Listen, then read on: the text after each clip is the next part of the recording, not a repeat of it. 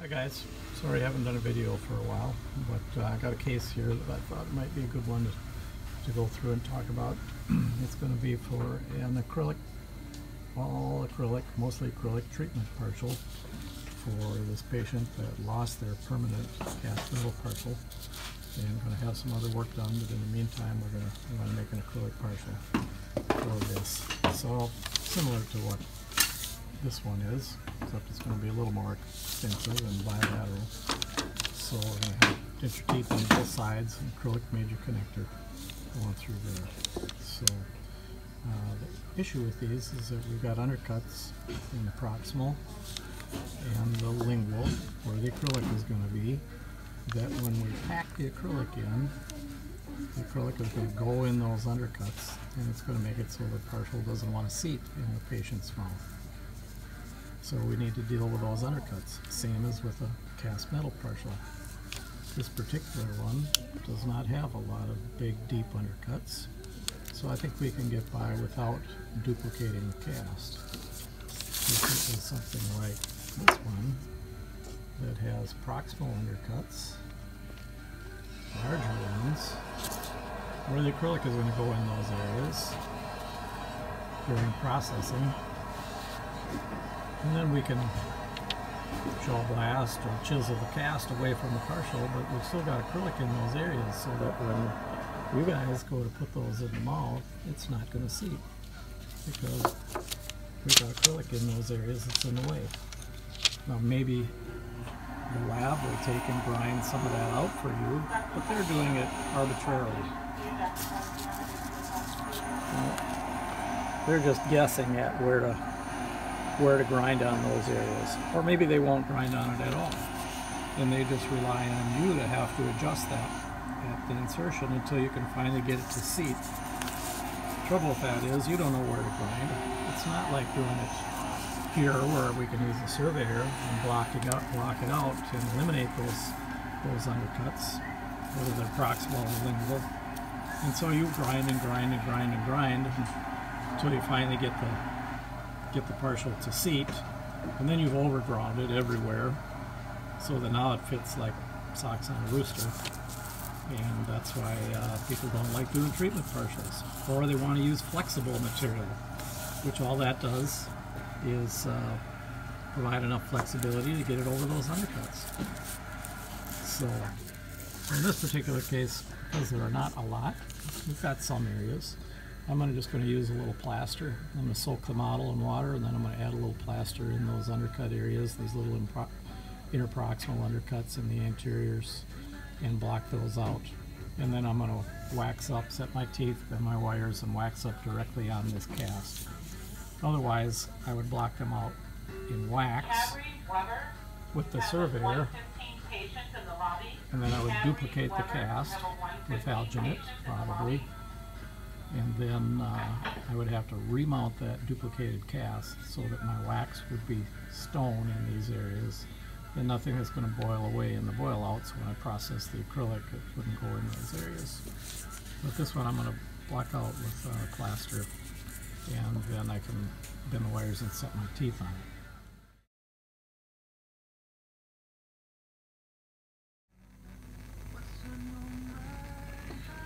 it. Okay, so I blocked out the undercuts with plaster. Everything below the survey line is blocked out, so no acrylic can go in those areas. So it's going to make it so the partial goes on and off without a lot of adjusting or grinding or arbitrarily grinding those areas out. Okay. And a little bit around the gingival margins of the anteriors where there was root recession, where I don't want the acrylic digging into those areas. It'll relieve those areas of acrylic. And I surveyed it and bent the clasps. Okay, so the laser buckles in the undercut, proper amount comes around the distal at the survey line. Okay. I bent the strengthener bar. Okay, it's 13 gauge half round wire, stainless steel wire, so that will get embedded in the acrylic. Okay. The wire clasps are 18 gauge round wire, so they're flexible in all directions. whereas the strengthener bar is not. It needs to be rigid so that the patient, if they squeeze this partial together back here, it's going to want to break or snap in two up in this area because it's weak there. So this will help make that more rigid so that they don't break it. Because we frequently see, if we don't have a strengthener bar on these lowers, that the acrylic is going to break up in this anterior area. Right. And these little tabs that are sticking out here, right, those are there to help hold the patient's tongue down, because the spouse complained that this guy was talking too much. So we put these on here, and it's going to hold his tongue down so he can't talk so much. So next I'm going to set my teeth in here, go back on the articulator, okay, and I'm going to set my denture teeth. I'm going to have to notch the tooth out, okay, up here so that it fits tight against the next tooth. Just because the wire's there, I don't want a gap in that spot. So I'm going to have to do some grinding on the tooth in order to fit it as close to the next tooth as I can. So we'll do that next.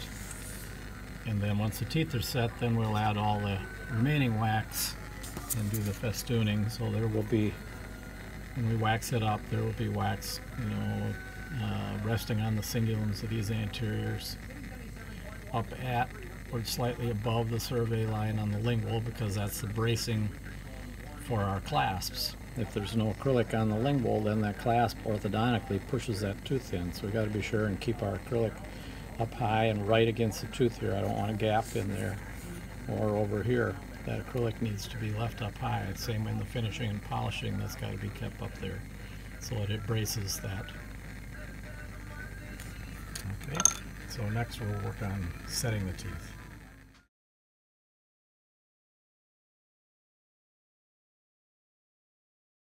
Just for the fun of it, I decided I'm going to solder this clasp wire to the strengthener bar on each side. It's not entirely necessary, but we have done it in the past, and it will make a good demonstration on soldering on these. So I'm using an electric soldering machine that's older than the dental school. It's probably been here since the old building, but which was prior to 1972, but it still works, and we use it now and then. And now most of them are done with laser welding. I'm putting a little bit of paste flux on here. Okay, that's what this is. Okay. And then I'm going to take my little piece of gold Whipple solder and place it on the wire. If I can get it to stay there, like that. Turn the soldering machine on, or the welding machine, and I'm going to put the negative or the ground on that wire, and I'm going to use the positive and touch it on the solder, and just like that, it's soldered.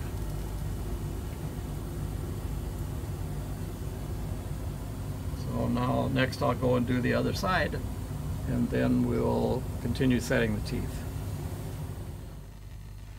Okay, I had to change course here and reset some teeth. Between the space in the posterior area here and the rise in the ascending ramus, I had to drop a premolar and go to 2 molars on this side. And I've ground the teeth in. This patient happens to be in bilateral crossbite, both sides. So occlusion is really odd. So I've notched the molar out to go around the clasp, and I've ground the occlusion in to recontour the occlusal surface of the denture teeth so it articulates with the upper teeth better. So otherwise you have tiny little pinpoint contacts, but I've done a fair amount of occlusal grinding on these in order to do that. Still got the teeth over the ridge, which is good.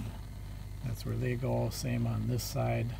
Got decent occlusal contacts here. Here, once again, they're here on crossbite, so now the lower teeth hold the cheek out so that the patient doesn't bite their cheek on either side. So next I'm going to wax it up for processing. So I'll have full extension over all the soft tissue areas. I'll rest on the cingulums of the anteriors and then all the way down to the depth of the peripheries to get it ready for processing.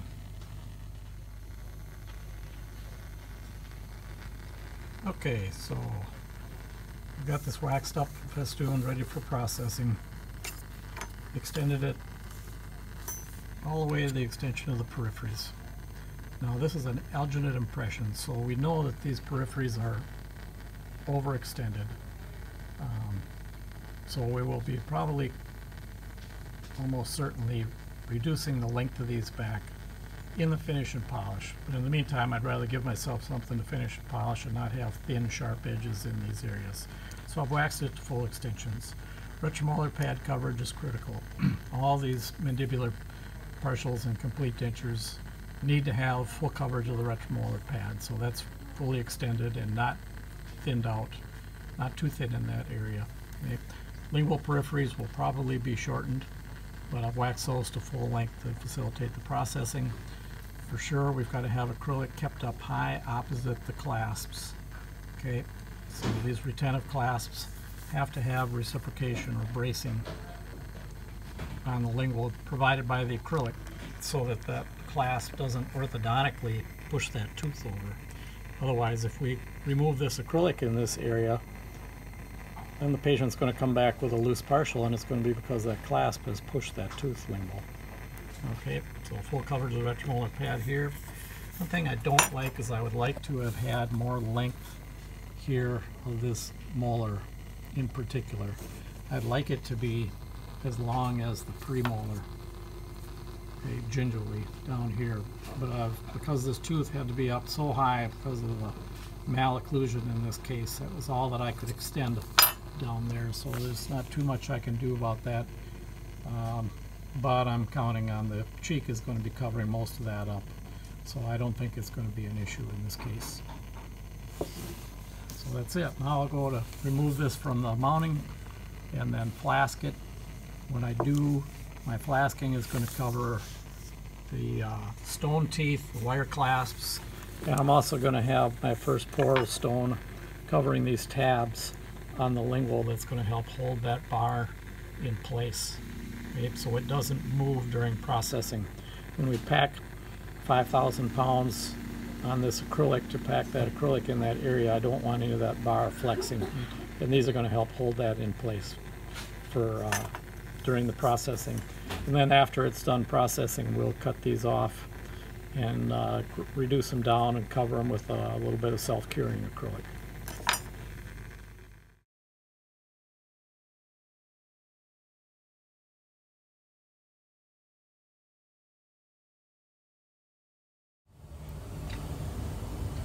Okay, so I got the first pour of the flasking done for this thing now. Basically I put separator on the cast so it'll come out, and I've covered everything except for the wax and the denture teeth, a little bit of occlusal surfaces as long as they're not a stone hard undercut. But the clasps, the buccal part of the clasps are covered with stone, so that's going to hold it in place when the wax and the teeth are all boiled out. The little tabs coming out here and here are buried in stone, so that's going to hold that bar in place that's embedded in this, so that it doesn't move during flasking. Otherwise, if it's just embedded in stone, when I boil out all the wax, then it's just floating. It's nothing in to hold it in the right position. So this way, that takes care of that. So I'll put separator on this stone, do my second pour and third pour in the flask, and boil it out, and I'll show you what that looks like in a few minutes. Okay, so it's all boiled out, the wax is boiled out and eliminated. That's the underside of the teeth, and that's the void we've got where it was, back to exposing all the metal. You can see my strength center bar not touching the tissue there. We'll be able to get acrylic in there and around it and pack it and cure it overnight, and then we'll break it out and finish and polish it. Okay, got it done, got it processed. Haven't completely polished it because the dentist wants to finish the peripheries and do final finishing, polishing himself. So I've gotten it roughed in, taken the flash off, removed all the excess acrylic that would have been around all of exterior portions of this where there was flash. I cut the little tabs off that hold the tongue down. Decided they didn't want that on there. It was cruel and unusual. So I cut that off and covered them with a little drop of acrylic to seal that metal in the rest of the way. And removed any excess acrylic around the clasps. We keep resting on the cingulums of the anteriors, so we got something hard for it to sit on rather than totally be floating on soft tissue. And the rest of it was good to go. So a few final words about these treatment partials. In this case, because I blocked out with plaster and did not duplicate the cast, I have no cast to put it back on to fit it to. Had I blocked out with wax and the surveyor, it would have been better, but I would have had to duplicate it and then remount the duplicate and do all my wire bending and plasting on that. But the advantage is that you still have the master cast then to come back and fit it to and adjust it, save a little bit of time. Chair side, definitely quite a bit more time lab-wise, but you get a little better result. But this one I didn't feel I needed to because I did not have multiple freestanding teeth and big engravers. As you can see from this, these are a lot of work. I would much rather do a complete upper denture than have to do a treatment partial where you're doing all that. So the idea that because it's just a temporary or something that it's not a lot of work, that's not the case. They take a lot of time, and to make them right or as good as we can, there's a lot of extra steps that we need to go through to make them so that they fit properly. So that's it.